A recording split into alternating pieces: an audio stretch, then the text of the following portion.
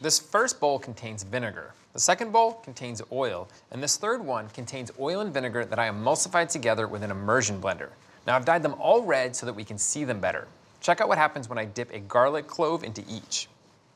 Now the vinegar is very thin, and you can see that it actually barely clings to it, only in small drops, mostly comes right off the garlic. The oil is a little bit thicker, so it clings better, but still mostly slides right off. The emulsion, on the other hand, clings beautifully. It's really thick and it sticks perfectly to the garlic.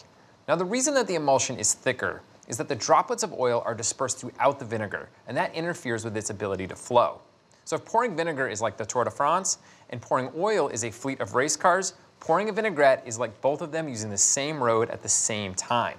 They get in each other's way, and the whole thing slows way down. The more oil we add, the thicker the emulsion becomes. This mayonnaise is about 16 parts oil to 1 part vinegar. As you can see, it's much thicker than our vinaigrette, which is 3 parts oil to 1 part vinegar.